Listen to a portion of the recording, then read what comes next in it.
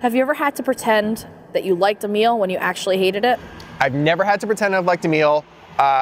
You know when I don't like anything. It's very few and far between when I like truly am horrified by stuff, but that is actually made for some of the funnier videos that I've put out there. All right, got a tacos at Tacosina. Hey, Jeremy. Oh, sorry, you caught me mid-bite. Sorry, we heard you were at Tacosina doing some content, so we figured we'd ask you 21 questions. Let's do it. All right, so what do you do for a living? So I run Brunch Boys, which is my social media platform where I get to share my food adventures from all over the world with an audience of over 450,000 people. What's your go-to camera and lens? My go-to camera is my Canon 5D Mark IV, and I have two lenses. When I'm vlogging, I have the 16-35, which I have on right now. And usually for photos, I'll switch it over to the 50mm. What was your first job? My first job was at Circuit City. I was in college, and I started out selling just like CDs and stuff like that. Like this is, I mean, Circuit City dates me, CDs certainly dates me. But then I sold televisions. What got you into food photography? So I sort of like reversed my way into food photography, which is funny. I worked in TV. I was working in sports TV first, and then ended up working in food TV. Started as Bobby Flay's PA, and then started producing food travel, food competition, cooking shows. And he started this weird Instagram called Brunch Boys 6 years ago, and it took off. And I was like, oh, maybe I should figure out how to like actually take photos. And me just trying to learn how to be better at it really opens up the door to my passion. And speaking of that, actually, it's getting a little cold. Let me snap one, at least story pic.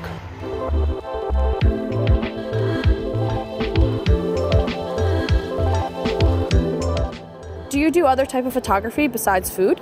Yeah, so because now it's become so much more of a passion of mine, I love taking photos of everything. I bought a film camera. I love just taking photos of my travels, of my friends, some more street photography. It's really fun. Obviously, food is the bread and butter of it, but everything's. Do you have upcoming projects?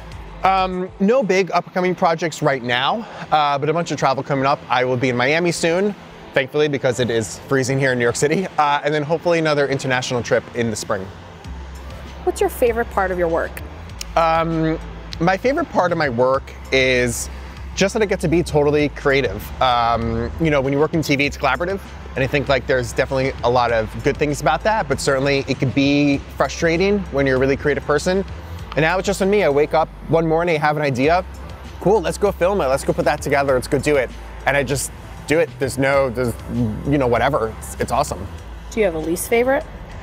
I think my least favorite is sort of the opposite ends of that. Is like, I do work for myself, I do work alone, and there's a lot of pressure about that. Like, you have to handle everything. Like, what I do isn't just taking photos of food and being in restaurants. I'm running a business, and there's a lot to it. So it's certainly difficult, and there's no one to pick up the slack, but it's definitely been worth it.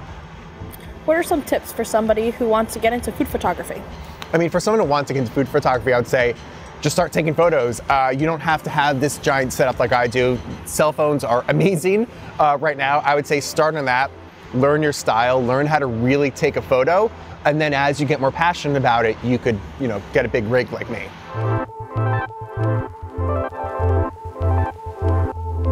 So let's switch it up a little bit.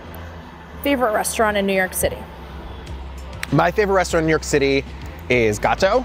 I am definitely biased, it's Bobby Flay's restaurant, but it is my favorite, legitimately is my favorite. It's amazing food, I recommend to everybody. I've never heard anybody say anything bad about it, so. What do you do for fun aside from food photography? Listen, this is a lot of my fun, but when I'm not specifically doing this, I do work out a lot.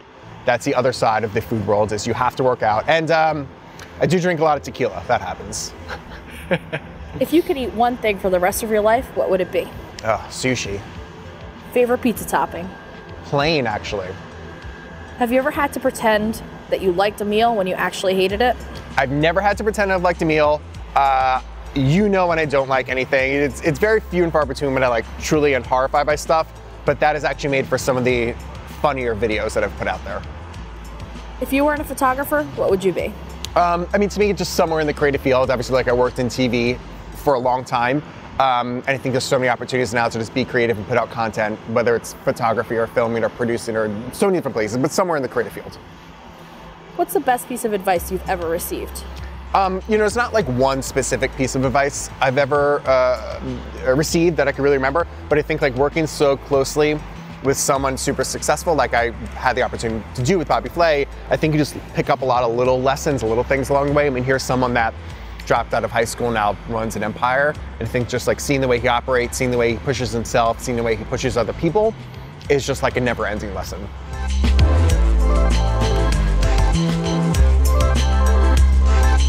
You travel a lot for your brand. What's your favorite place you've ever been to? My favorite place I've ever been to is Japan.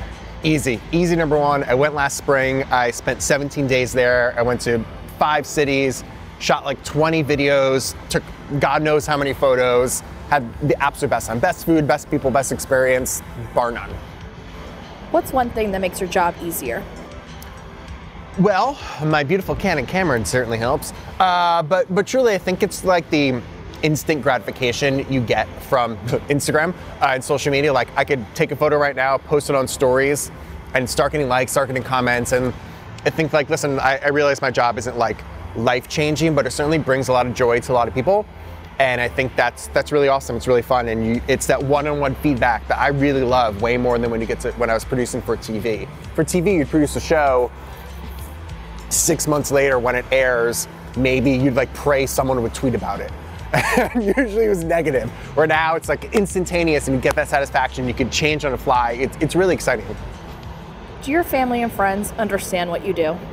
At this point, my family and friends sort of understand what I do. I mean, I always give the example, like, my grandfather is 96. He has a smartphone. He's on Instagram. He actually watches my stories. If he can sort of understand what I do, I would say most people should.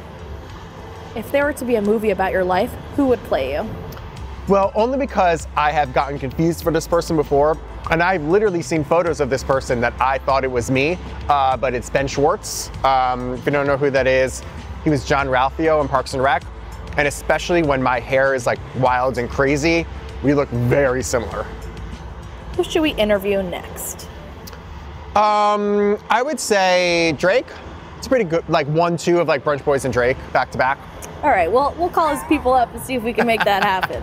So thanks for answering our questions. All right, great. I'm gonna get back to eating.